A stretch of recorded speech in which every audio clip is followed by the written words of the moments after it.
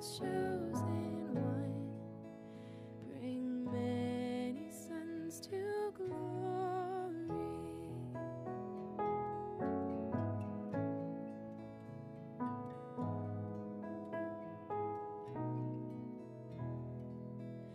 Behold the man upon a cross, my sin upon his shoulders.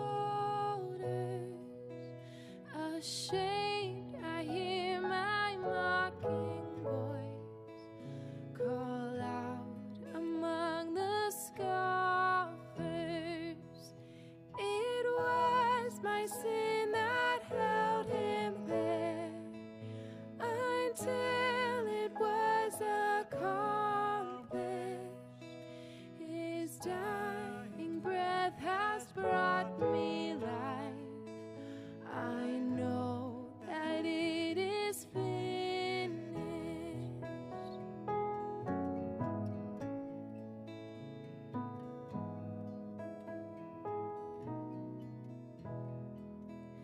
I will not boast in Well, thank you for joining us for worship today. It's an encouragement to be able to gather and just to be able to sing to God, to pray with one another, to participate in the Lord's Supper together, to hear the Word of God. Today's message is the last in the Jesus is Lord series, and it's titled Jesus is Lord of All. And what good news that is when there's so many unknowns swirling all around us. Jesus, my friends, is Lord of all. Let's rest in Him. Thanks for being here today. wounds have paid my ransom.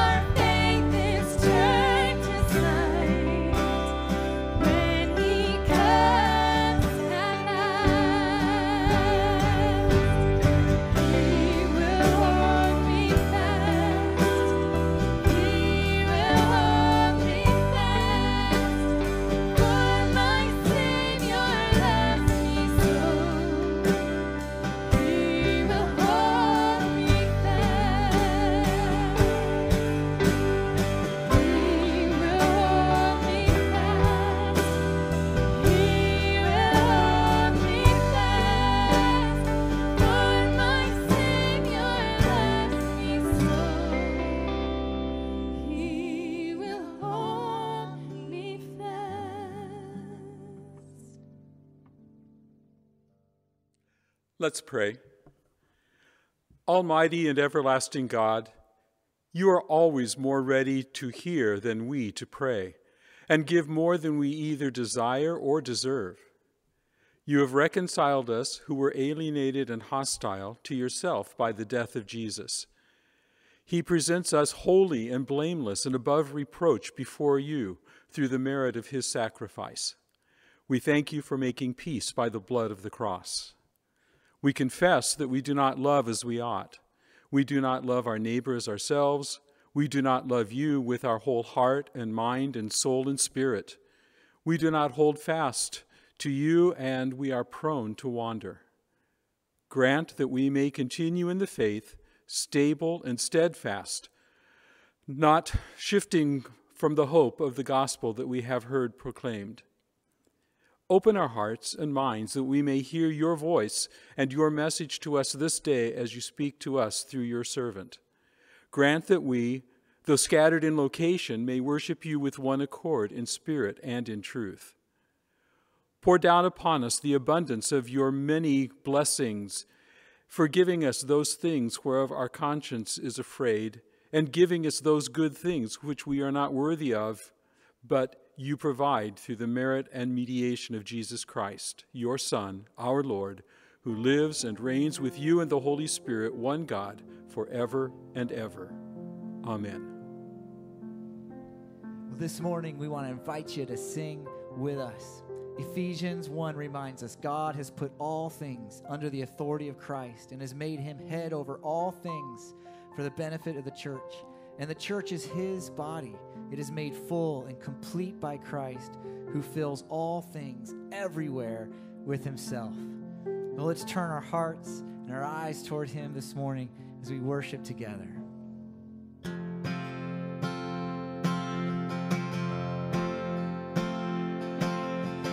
Praises rising, eyes are turning to you. We turn to you. Yes, Lord, come on. Hope is stirring, hearts are yearning for you. We long for you.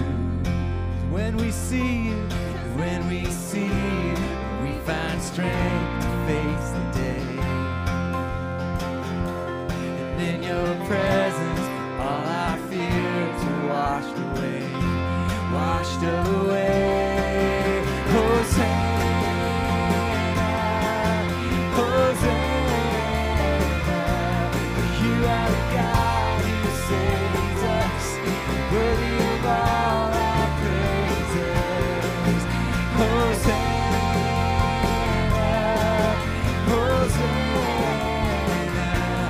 Come and you reign among us. We welcome you here, Lord Jesus. Hear the sound of hearts returning to you. We turn to you. In your kingdom, lives are made new. Will you make us new? When we see you, we find strength to face the day. Yes, Lord, in your presence, all our fears are washed away, washed away. Hosanna, Hosanna.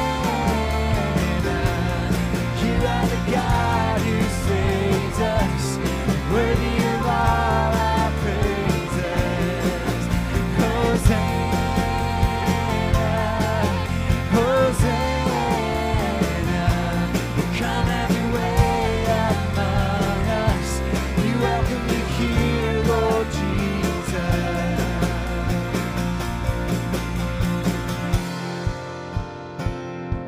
All right, well, let's sing When We See You. Join with us. When we see you, we find strength to face the day. And may it be true today in In your presence, all our fears are washed away.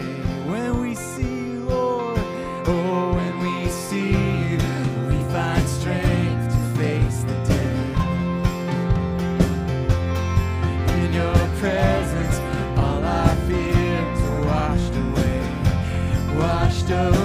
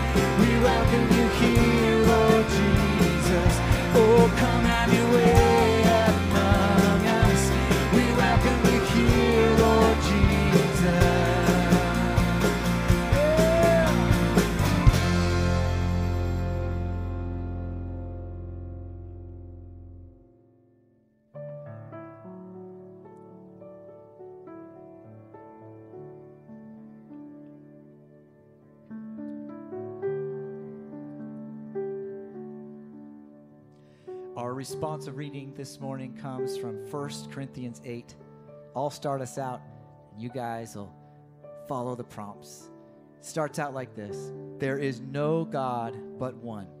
For even if there are so-called gods, whether in heaven or on earth, as indeed there are many gods and many lords, and you say, Yet for us there is but one God, the Father, from whom all things came and for whom we live. And we all say together, and there is but one Lord, Jesus Christ, through whom all things came and through whom we live.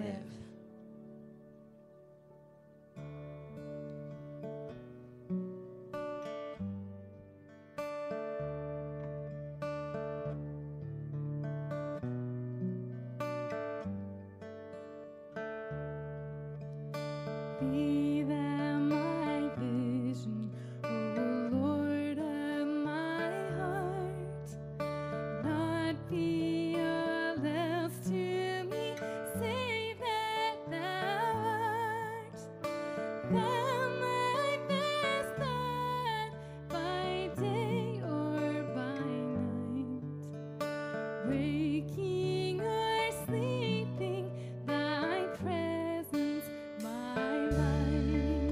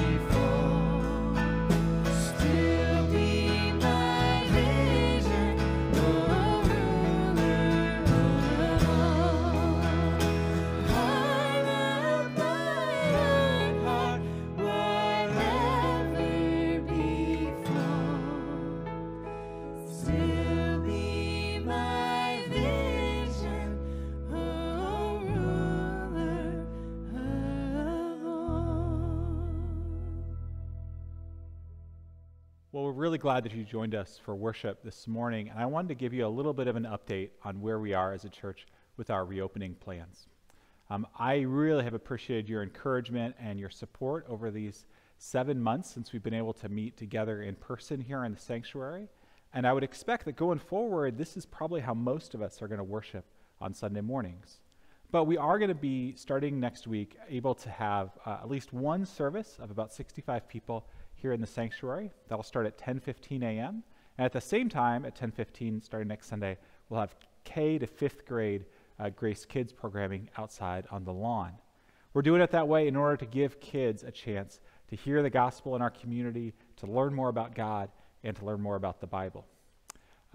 That said, between the 8:30 outdoor service and the 10:15 indoor service, we're only going to have room for about 30% of our pre-COVID worship attendance. Based on some surveys I've seen for pastors, that's about what other churches are experiencing in terms of a return rate. So if you're not comfortable coming back yet, or you're not expecting to come back for a while, maybe until there's a vaccine or even later, don't worry, you're in good company. Probably most of our church will continue to worship online like this. But if you would like to join us starting this week, either indoors at 10:15 or outdoors at 8:30, we'd love to have you register online ahead of time so that there's enough room for everyone who comes. If it turns out after a few weeks we have way more people who want to be present than those 130 spots that we have set up right now, we'll consider adding additional services. I'm here all day Sunday. I'll just keep talking for as many services as people want to come and participate for. So that's where we are in reopening stuff. I know it's not the most important thing going on in the world right now, but we do want to create an opportunity for us to worship God together and for you to continue to grow in your faith and for us to reach our community well. So would you pray with me for that? Let's pray. God, I am so grateful for those in our church family who have sought to be an encouragement and a help to others, to their neighbor, to their families during this challenging season. God, I pray that our times of worship, whether they're online or in person, would be an encouragement in their faith, would help them be strengthened for the works of ministry you have for them, and would sustain them in the work that you've called them to. God, we pray for all the challenges that our world is facing this week. God, we pray especially this morning for the President and the First Lady and others in the presidential administration who have tested positive for COVID. God, we know that their lives are in your hands, even as our lives are in your hands. And God, we pray that as your word instructs us, we pray for those in high positions that life would go well for them so that they would be a blessing to all in the nation and in the world. God, we pray for all the pressing needs that are in our congregation this week, for those who are sick, for those who are discouraged, for those who are struggling. We pray that you would lift them up with the strength of your arms. And God, we pray for our world. God, may we be people that announce the kingdom of God in our words, in our deeds, and in our lives. In Jesus' name we pray. Amen.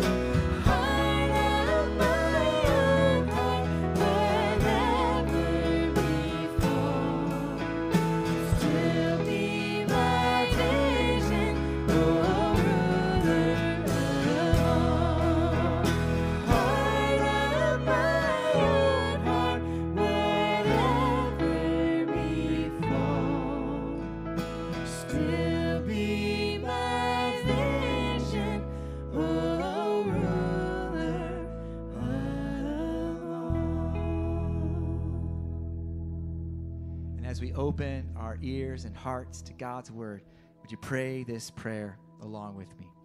Lord, to whom shall we go?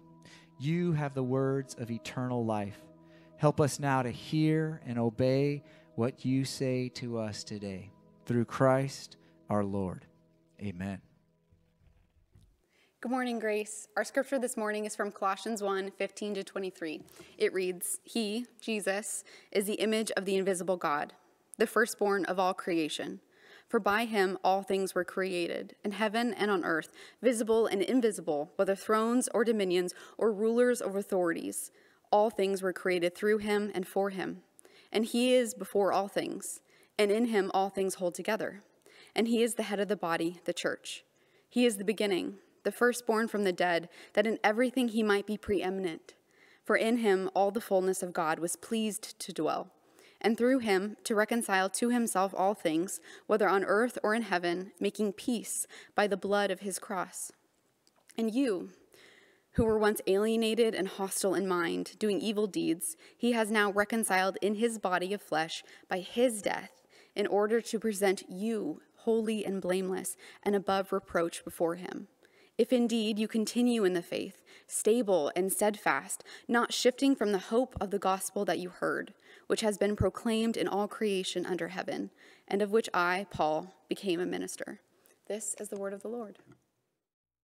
Lord, Savior of the world, Son of God, divine ruler. The news of his birth and his rule was called the gospel. His fame was spread throughout the known world by special messengers. The preachers of his gospel believed he had brought a reign of peace to the whole world, and that he had all authority in heaven and on earth. Who is this man? Well, if you were to visit a church today like ours and ask people to whom these titles and sayings refer, you would probably hear Jesus Christ, of course. And they'd be right. The Bible says that Jesus is Lord, Savior of the world, Son of God. But let's say you're visiting cities and towns in the first century under the rule of the Roman Empire. If you were to enter a town and ask people who do these titles and slogans, these sayings refer to, they would answer differently. Lord, Savior of the world, Son of God, of course you must be talking about Caesar. In the first century, each of these titles described the Roman emperors, powerful men who ruled the world with an iron fist, demanding submission to the ever-expanding empire.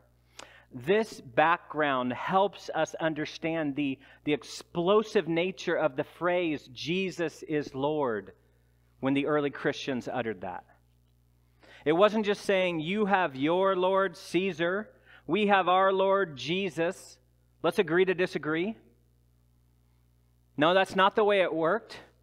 The way it worked, and the way it still works, is that there can only be one Lord. So when the Christians said, Jesus is Lord, they were at the same time saying, and Caesar is not. There was no getting around this. What did that spell for the early Christians? Trouble. You can't have two lords. The Romans knew that, and so did the Christians. One and only one must be Lord of all. Now, it's a Christian virtue, I think, a peaceable posture in many cases to adopt a both-and attitude with what we believe as Christians. To not be too narrow. To be generous with our views, because after all, we could be wrong. We're fallible. But when it comes to Jesus being Lord, be narrow. Be unbending. Hold fast to that confession and don't let go. Now, please be kind and gracious to others who would disagree. There's no excuse not to be. Be a Christian. But there's no wiggle room when it comes to identifying the one Savior, the one Lord. It is Jesus, and there is no other. Today we bring our series, Jesus is Lord, to a close. And to sum up all that we've been seeing in the Gospels over the past few weeks, we'll go outside of the Gospels to hear what the Apostle Paul has to say. And I think this is helpful for a couple reasons. One, Paul was lost but now is found. He once was an enemy of Jesus, a persecutor of the church. Now he's a champion of Christ, a defender of God's people. So to hear these words that we'll hear today from him ought to warm our hearts and give us hope that God's power can change anyone's life. And another reason it's good to hear from Paul as we wrap up this series is that the gospel writers are in the story of Jesus. They're reporting on events that took place in Jerusalem or at the temple, which is incredible and great. But Paul, guided by the Holy Spirit, he pulls the lens way back and gives us a big, big picture of the lordship of Jesus Christ. And what's his conclusion? Jesus is Lord of all. Listen to Colossians 1:15-20 again. And this time, keep in mind the prevailing view, the view that was enforced by the powers, that no one is greater than Caesar. Caesar is Lord. Are you ready? Ready to hear Paul's words about Jesus and all their subversive glory? Colossians 1:15. He is the image of the invisible God, the firstborn of all creation. For by him all things were created in heaven and on earth, visible and invisible, whether thrones or dominions or rulers or authorities. All things were created through him and for him. Verse 17. And he is before all things, and in him all things hold together. And he is the head of the body, the church. He is the beginning, the firstborn from the dead, that in everything he might be preeminent. For in him all the fullness of God was pleased to dwell, and through him to reconcile to himself all things, whether on earth or in heaven, making peace by the blood of his cross. We'll read some more of that because it's just so good. A couple times through isn't enough. But this word, these words that the Apostle Paul, inspired by the Spirit, wrote and sent to the church at Colossae, incredible. This portrait of Christ. And it's exactly what got the Christians in hot water, believing this. Because they weren't just saying, we believe Jesus is Lord and hope a lot of other people will too. But rather, because Jesus is Lord, no one else can be. Not even you, your majesty, Caesar. You too must bow down before the true Lord. Jesus is Lord. Lord of what? All? Everything? In Paul's Christological rant, he can't say enough about Jesus, who is Lord of creation, verses 15-17. Jesus, who is Lord of redemption, verses 18-20. Jesus, who is Lord of all who continue in the faith, verses 21-23. This whole passage in Colossians 1 takes about 1 minute to read. But if you believe it, it will change your life. Not for a moment, not for a minute, but forever. This word is transformative. It's radical. And when it came to the Colossians, it was just what they needed to hear. Remember, when Paul writes to them, they're dominated by a foreign power. They're living in their land, but under the control of others, the control of the Roman Empire. And do you know how empires control people? They monopolize political structures by pushing people around with military might, by keeping a tight grip on all the necessary resources, and by flooding you with propaganda, like posting Caesar's image everywhere there was a flat surface, which is what they did. But even after all that, there's always one thing that the oppressor knows they need to control if they're truly going to subjugate a people. One thing that if you don't have this, you lose. Do you know what that is? The imagination, where hope resides. Why could enslaved people in America sing of freedom and hope even while they were enslaved and saw no change on the horizon? Because their imaginations were free. How could Israel's prophets, even while they were captive in a foreign land, still look forward to the homecoming, the restoration to their land, free food in a day when all that is wrong would be made right. Because even though their bodies were captive, their imaginations were free. They were fixed on the promises of God, free to dream, free to hope. Paul knows that if he can shape the imagination of the Christians at Colossae with the truth about Jesus, then they'll be all right.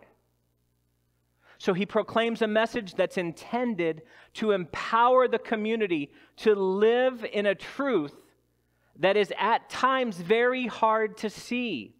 The truth that Jesus is Lord of all. He starts at a good place to start with creation. Jesus is Lord of creation. Look again at verse 15. He is the image, not Caesar, whose image is everywhere, but Jesus. He is the image of the invisible God, the firstborn of all creation. For by him all things were created in heaven and on earth, visible and invisible, whether thrones or dominions or rulers or authorities, all things were created through him and for him, and he is before all things, and in him all things hold together. Jesus, Paul says, is the maker of all. Every part of creation was created by him and for him. He is supreme in creation. He is not part of creation. He is the creator of creation. Now that phrase at the end of verse 15, firstborn of creation, that's been misunderstood by some to mean that Christ was created. And to be fair, that's what the words sound like. We usually associate the term firstborn with birth and with birth order, right? Firstborn. Like Luke 2:7, Jesus is called the firstborn son of Mary. And in that example, Jesus literally was the first one born to Mary. But this word firstborn has another sense that has to do with status. Psalm 89:27, for instance. There we hear God referring to David say, "And I will make him the firstborn, the highest of the kings of the earth." Now, if you remember, David was the lastborn of his brothers, the youngest of Jesse's 8 sons. So firstborn there is not a comment on the creation of David, it's a comment on the status of David, his preeminence among the kings of the earth. In the same way, Paul's not talking about the creation of Jesus, he's talking about the elevation of Jesus, the preeminence, the supremacy of Jesus, the firstborn. Jesus was not created. He has always been. He is eternal. Like the Nicene Creed of the 4th century says, he was eternally begotten of the Father. And in case our minds, that's really strange. How is someone eternally begotten? What does that mean? Well, just to be super clear, the Creed goes on and says this, helpful, begotten, not made. Not made. He's always been. Paul goes on and in verse 16 tells us that all things were created by him, through him, for him, things in heaven and on earth, visible and invisible. All things, he says. We would think that covers it, right? All things were created by him, through him, for him. But in case anyone's skilled at finding loopholes, Paul qualifies what he means when he says things in heaven and on earth, visible and invisible. What's left? Nothing. John 1:3 says, all things were made through him, that is Jesus, and without him was not anything made that was made. Included in this all things are thrones, dominions, rulers, authorities. The visible ones, the visible thrones and rulers in the Roman Empire, the human powers, and the invisible ones, the spiritual forces in the heavenlies.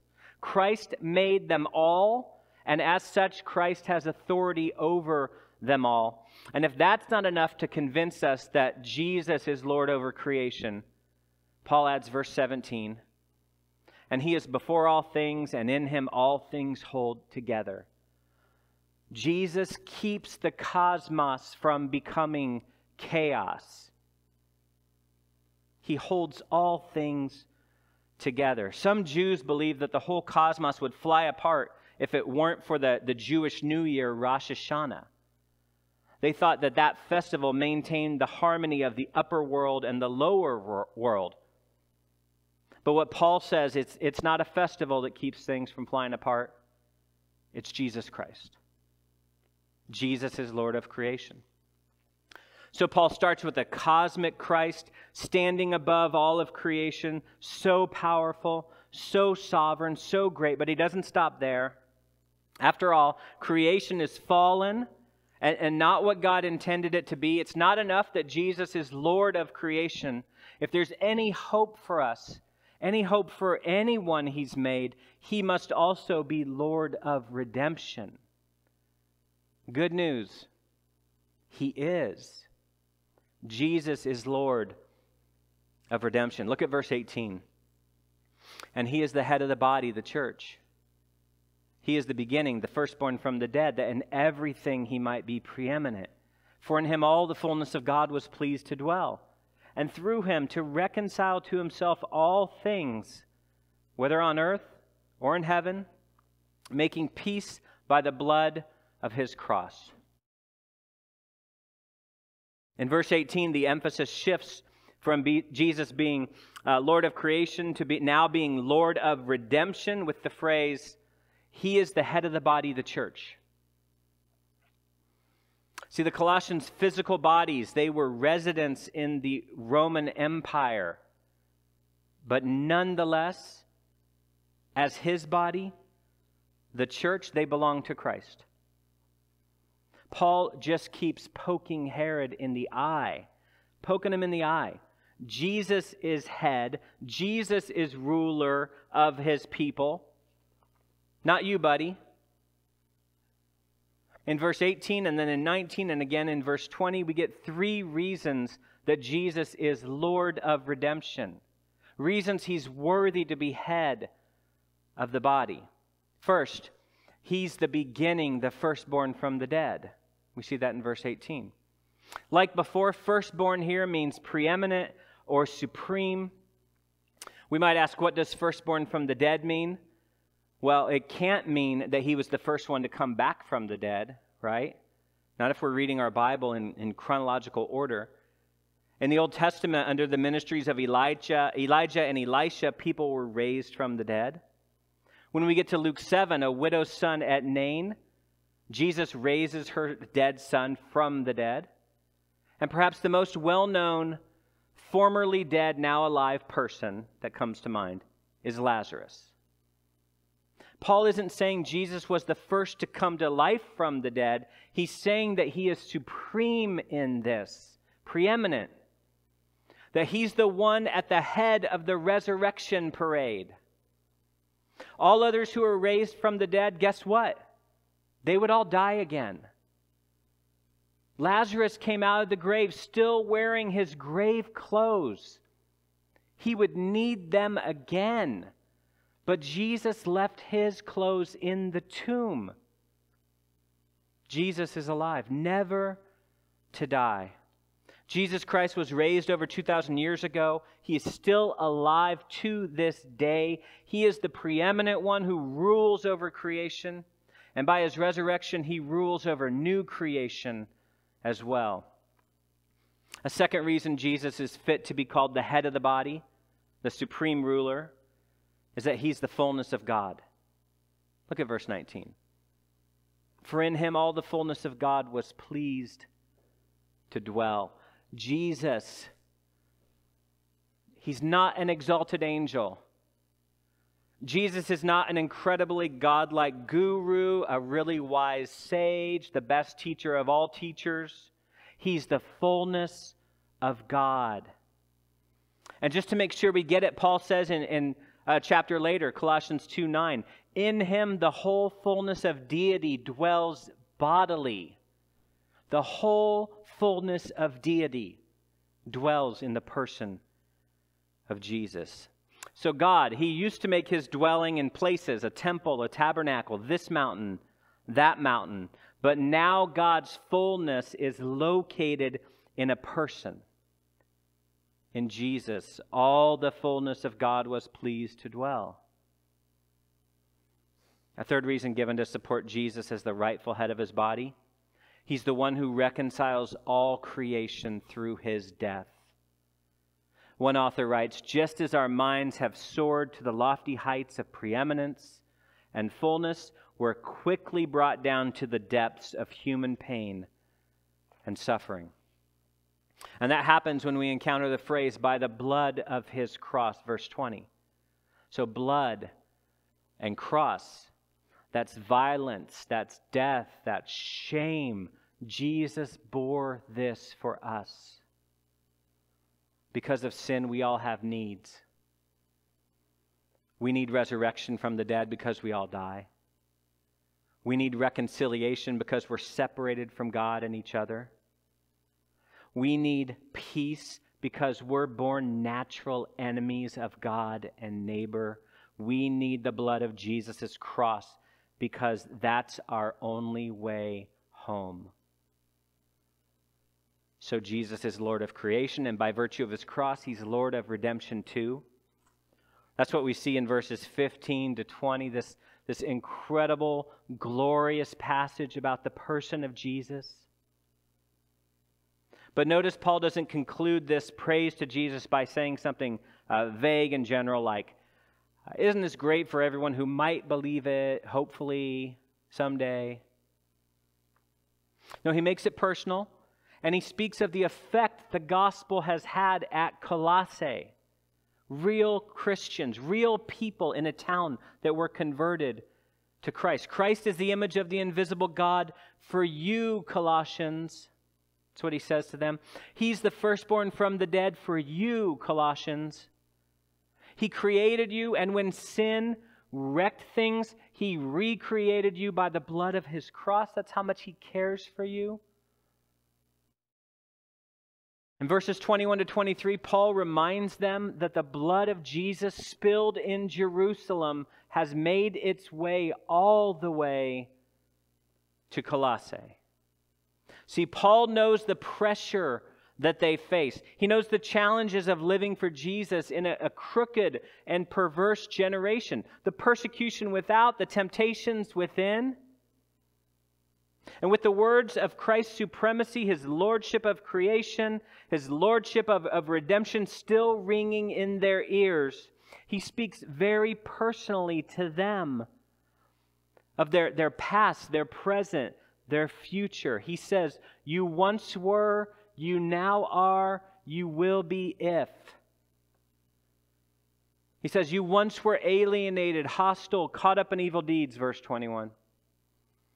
And then he says, but because you now are reconciled by his cross, you're holy and blameless and above reproach, verse 22.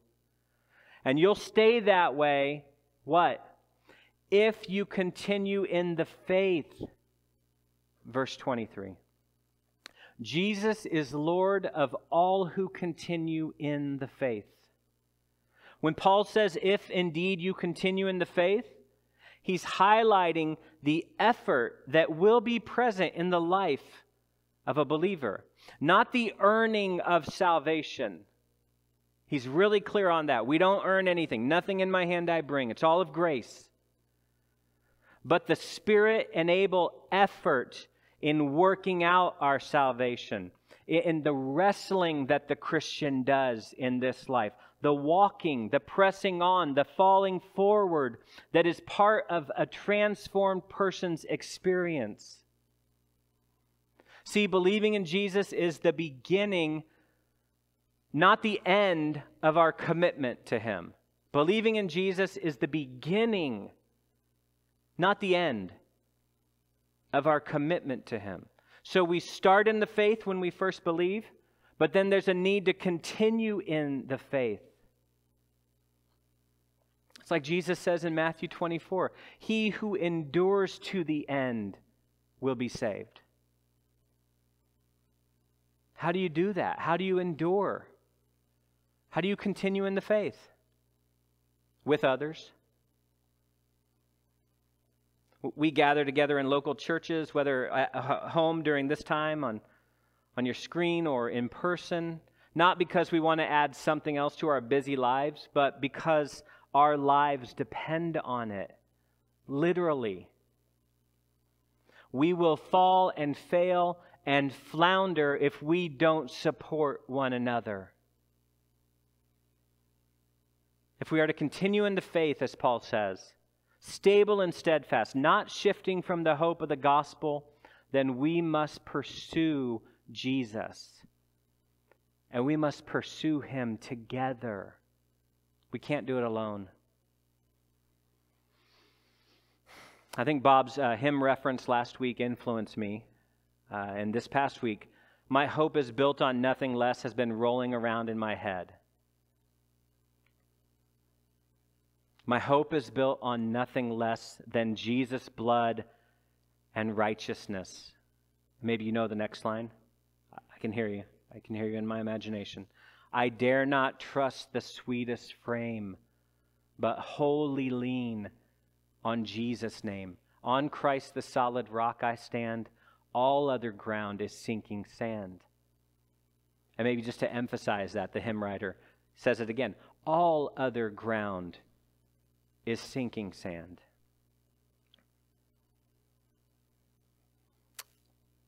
Who's getting the bulk of your trust today?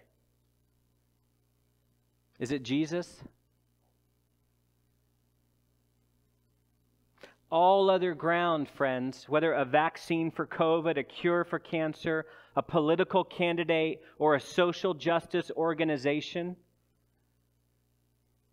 if we're looking to them or to ourselves to save us, to heal us, to deliver us, to restore us, to bring us peace, then we will be disappointed. Why? Because all these other grounds are sinking sand.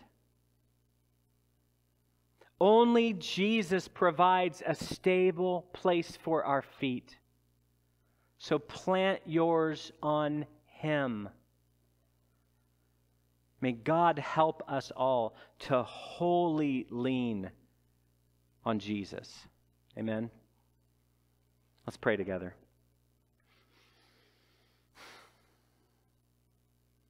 God, it's hard to even know what to pray some days, but I think we're safe to say, would you take what's true in what we've heard and form us with it? Would you do your great work with your word that goes out? Would you save the lost, that they might put their full weight on Jesus for salvation? They might trust him, not themselves. They might have all their sins forgiven and new life granted. Would you rebuke us in our sin, your people? Because as a father disciplines the children they love, you discipline us. Would you lift us up if we're despairing? Would you give us hope? Would you bring light into our darkness? Would you bring joy to us instead of the sadness that we might so easily fall into and feel like we can't get out of this funk? Would you show us the path, God, that leads to life and keep us on it? And Lord, please, please, please don't let any of us hearing this today think that we can do this even for a minute on our own. You have resourced us with the church, your word, the Holy Spirit, but there is something about fellowship, pursuing together, that we have to have in our life or we will fail. Would you bind us together? Would you give us creative ideas about how to stay connected when we still might not feel comfortable leaving the house? Would you mature us as your people and use this church, God, to continue to hold out Jesus Christ, who is the light of the world. In his name we pray. Amen.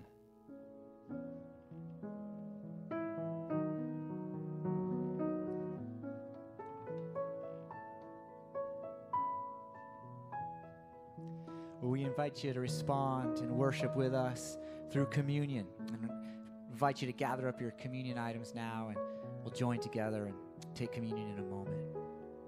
We want to teach you this new song today as we center our hearts and our eyes, our vision on Jesus together. goes like this. Oh Christ, be the center of our lives. Be the place we fix our eyes. Be the center of our lives. Let's try that together. Oh Christ, be the center of our lives. Be the place we fix our eyes. Be the center of our lives. You're the center of the universe. Everything was made in you. Jesus, breath of every living thing. Everyone was made for you. You hold everything together. You hold everything together. Come on. Oh Christ, be the center of our lives. Be the place we fix our eyes.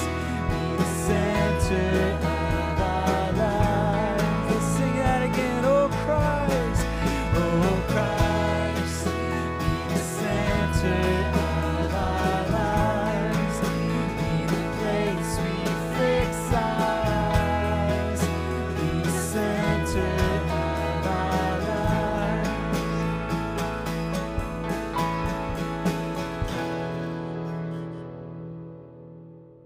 As we prepare to come to the Lord's table, let's silently confess our sins to our wonderful, merciful God who wants to hear what we have to say.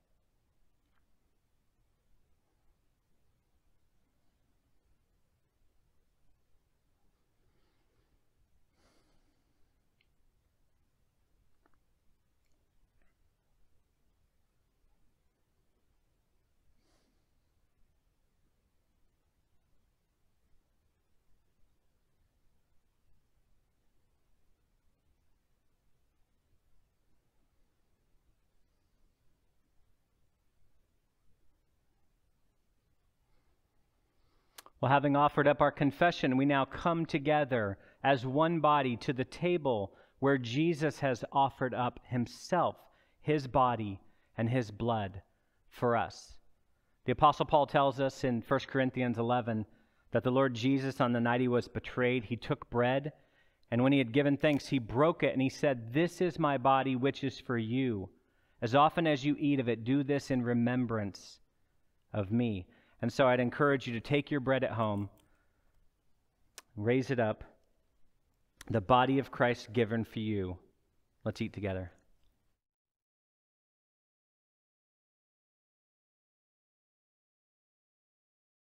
The Apostle Paul goes on and says that in the same way after supper, he took the cup and he said, "This cup is the new covenant in my blood. As often as you drink of it, do this in remembrance of me." Please grab your cup. The blood of Christ spilled for you. Let's drink together.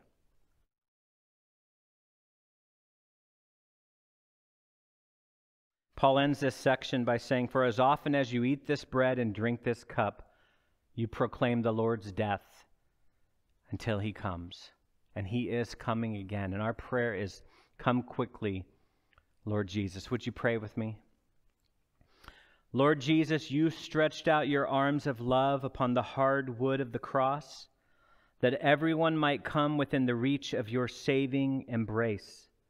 So clothe us in your Spirit, that we, reaching forth our hands in love, may bring those who do not know you to the knowledge and love of you, for the honor of your name. Amen.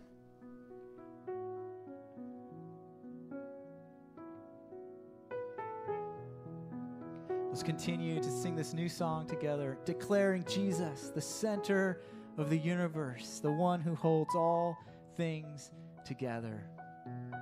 Join with us. You're the center of the universe. Everything was made in you.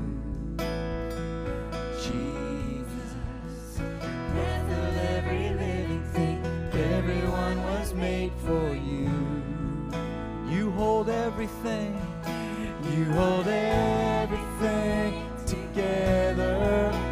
You hold everything together. Oh, Christ, be the center of our lives. Be the place we fix our eyes. Be the center of our lives. Oh, Christ, oh, Christ, be the center of our lives. Be the place we fix our eyes. Be the center of our lives. We lift our eyes, so we lift our eyes to heaven. And we wrap our lives around your life. We lift our eyes to heaven, to you. Just sing that with us. We lift our eyes, and we lift our eyes to heaven. And we wrap our lives around your life. And we lift our eyes to heaven, to you. You hold everything.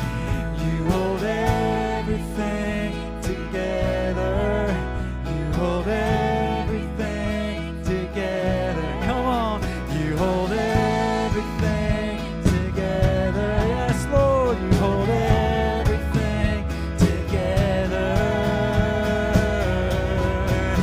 Oh, Christ, be the center of our lives.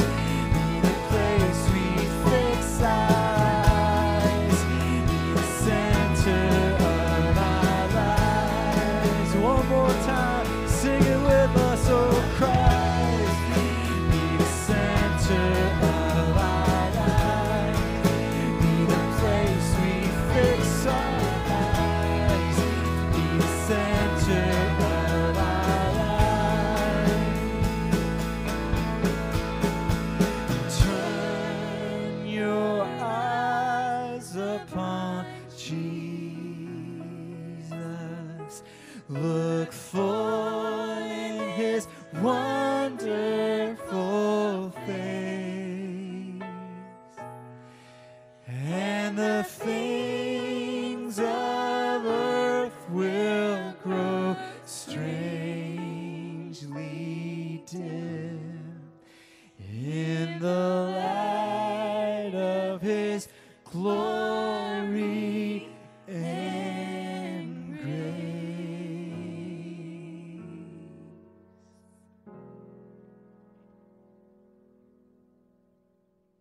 Thank you for joining us for worship this morning. We hope that in addition to these worship services, you get a chance to be connected with our church family.